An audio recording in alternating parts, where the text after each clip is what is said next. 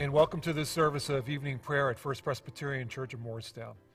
I thank you for joining me as we prepare to pray as a church family for our congregation, but also for our community. We gather to pray tonight because we are seeking as a church to follow Jesus as disciples. I read a great line about prayer by Dale Bruner, a fabulous Bible scholar. He wrote this: prayer is the center, the open secret of Christian discipleship. Prayer is the center, the open secret of Christian discipleship. I think what Dr. Bruner is saying is that following Christ is how, or we begin by following Christ through prayer. And we pray together. We're never to follow Jesus alone. So thank you for joining me tonight as we pray, and let's continue to seek the Lord in prayer together. Just a few things I want you to be aware of related to the ministry and work of our church. Our annual meeting is this Sunday, scheduled for February the 6th.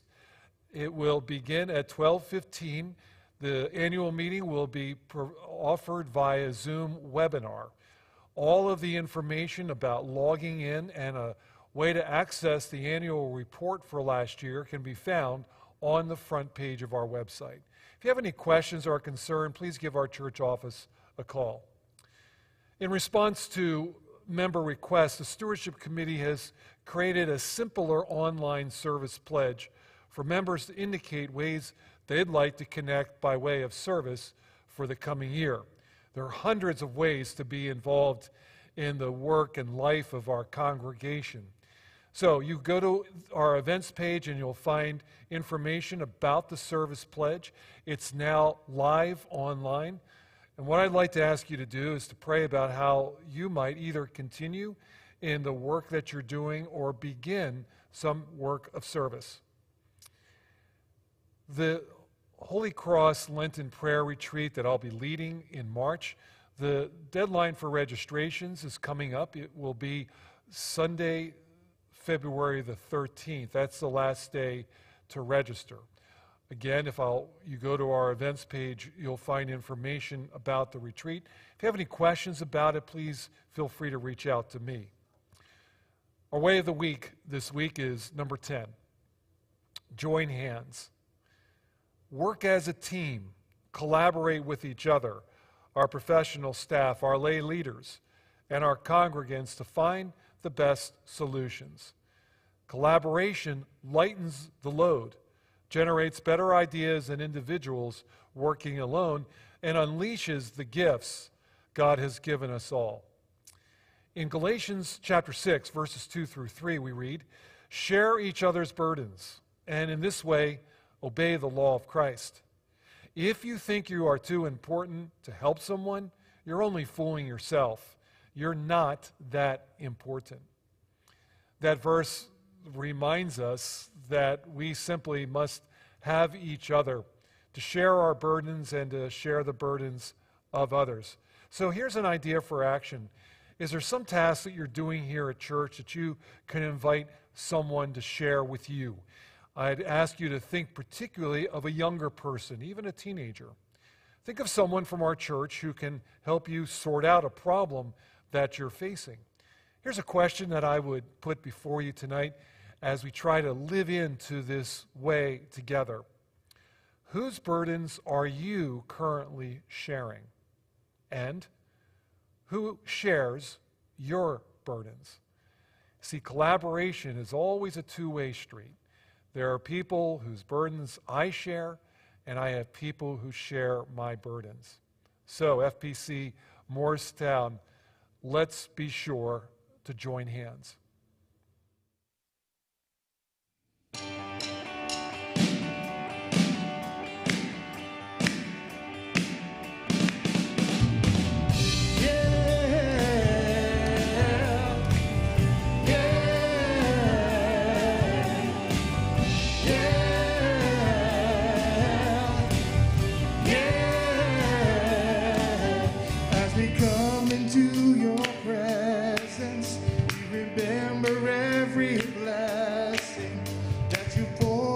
So freely from above. gratitude and praises for compassion so amazing. Lord, we've come to give you thanks for all you've done. Because of your love, we're forgiven. Because of your love, our hearts are clean.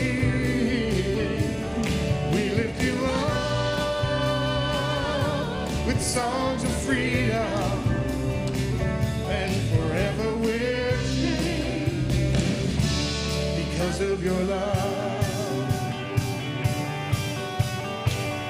Yeah, yeah. As we come into your presence, we remember every blessing that you poured out so freely.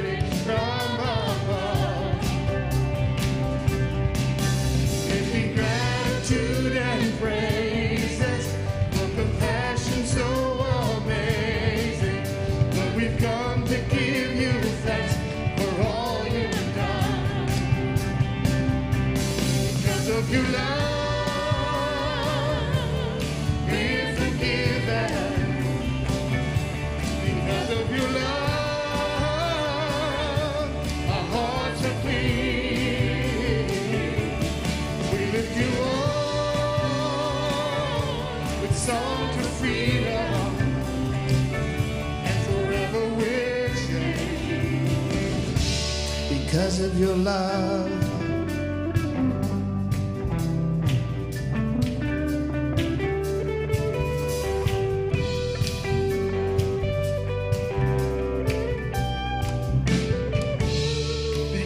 Your love, we're forgiven.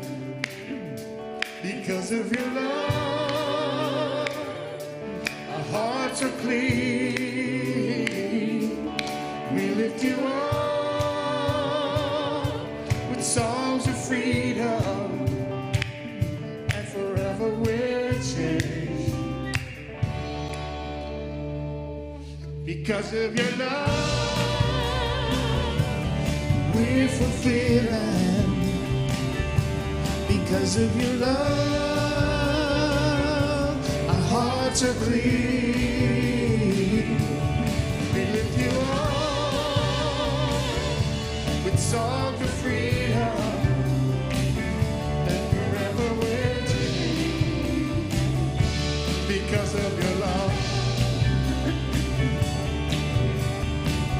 Yeah.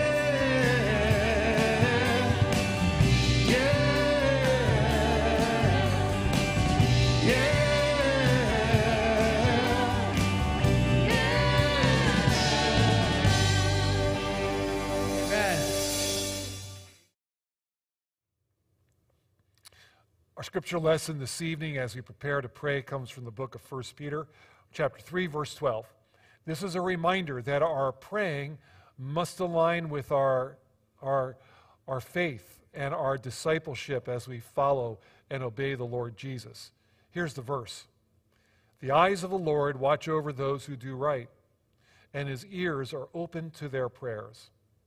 But the Lord turns his face against those who do evil.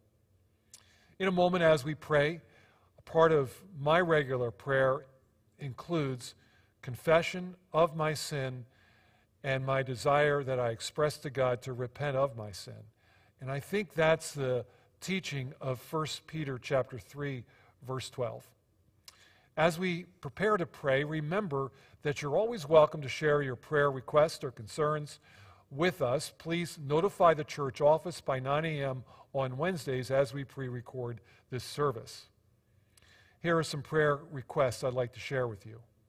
First, Sarah Sear fell in her home early this week and on Wednesday underwent surgery to repair her broken hip at Cooper Hospital. Sarah fell at home. It wasn't outside on the ice. She fell at home. And Manser says that she's doing well, but let's keep our friends in your prayers. Joyce Connell, a long-time beloved member of this church, died on Tuesday we learned the news from Joyce's daughter, Jocelyn. A memorial service for Joyce Connell is scheduled for Saturday, February the 12th in our sanctuary at noon.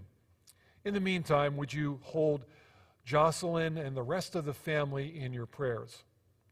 Elizabeth Linton has suffered the death of her mother, Mary Jo.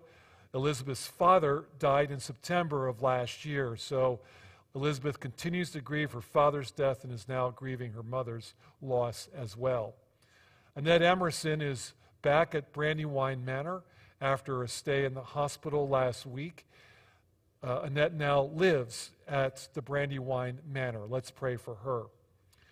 Delaney Honeyford, that would be Pete and Cindy Honeyford's youngest daughter, was joined in marriage to Kenny Cushing in our sanctuary on Saturday. Yep, in the middle of a snowstorm, we got Delaney and Kenny married. So I'd like to ask you to pray for this couple as they establish their marriage on Christ. Please continue to pray for Linda Jaggiella and Sandy Newhall. Linda and Sandy will be leaving tomorrow, Friday, to fly to Malawi for 3 weeks. They'll be visiting a number of our mission partners, almost all of them affiliated with Urban Promise. Linda and Sandy ask that we'll pray for safety in their travels. It's a 24-hour trip from the time they leave the United States to the time they arrive in Malawi, to pray for strength and protection and that God will keep them in good health. Lastly, I'd like you to pray for a boy from our community named Ryan Jastremski, who suffered severe burns over 90% of his body following an accident that happened at his home in Mount Laurel a week ago Monday. Ryan's been transferred to a burn center in Texas. The family has really been suffering with the injuries that Ryan suffered, but also just they're very shaken. So we've been asked to pray for this family. I'd like you to do so with me tonight. Friends, remember that as I lead us in prayer tonight, that if you like a little more time to pray over a matter, just push the pause button and then continue when you're ready. Friends, let's pray together. Almighty and everlasting God, God of all mercy, God of comfort, through Jesus Christ, our Savior and Lord, our teacher, you've taught us to pray and promised that we would receive all that we ask in his name. Teach us, Lord, tonight how to ask according to your will. And may your will, not ours, be done. We seek you with faith tonight, faith that you exist, that you will bless us as we diligently seek you. Lord, we also come ready to humbly admit our sins, our failures, ways in which we have failed you. Spirit of God, we invite you even now to draw those things into your light, that we would acknowledge our wrongs and turn again to Christ. Lord, tonight we ask that you would hear our prayers. We pray for the Church of Jesus Christ around the world, and we think, Lord, of our many mission partners in places like Malawi and Haiti and Mexico and many other. We pray, Lord, that you'll provide for your church, that you'll bless and encourage pastors and lay leaders. We pray, Lord, for this church, First Presbyterian Church of Morristown. We pray for our members, for our mission and ministry. We pray for our staff and our lay leaders, members of the trustees, deacons, and session. Tonight, Lord, we ask you again to provide for us a youth director. We pray for our young people, Lord, who are living with enormous stress and strain in these days of the pandemic. Lord, help us as a church, even now, to love them fully and faithfully in the name of Jesus. Lord, we pray for the healing of our earth. We are concerned, Lord, about many things related to our environment. We're concerned, Lord, about the amount of waste that we produce. We're concerned, Lord, that we're not being good managers and stewards of your creation. Teach us, Lord, how to love your creation and to care for it as you do. We pray for the nations of the world and the leaders of the world. We pray for our own leaders, for President Biden and those who advise him. We pray for those who govern us, Lord, at a state and local level. Grant to them wisdom. Lord, may you unfold all of your purposes for this community, this state, and for our nation and the nations of the world. Lord, we pray tonight for those who are poor, those, Lord, who are right on the edge of being homeless, those who are homeless. We pray, Lord, for those who are oppressed by addictions, by eating disorders, by depression.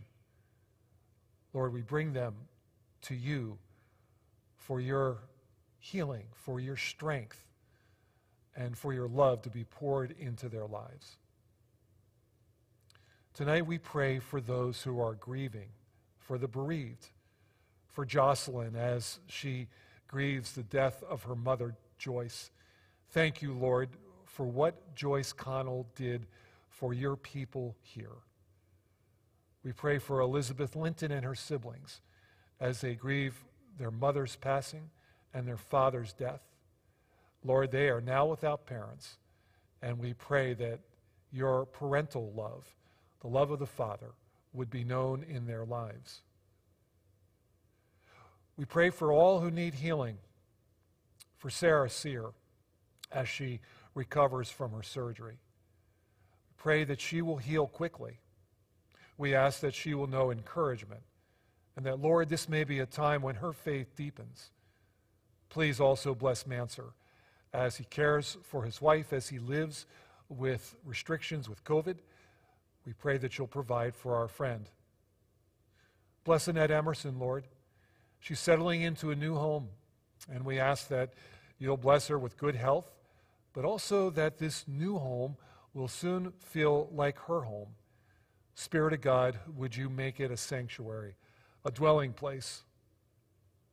Lord, we pray on behalf of Ryan, who has suffered a terrible accident.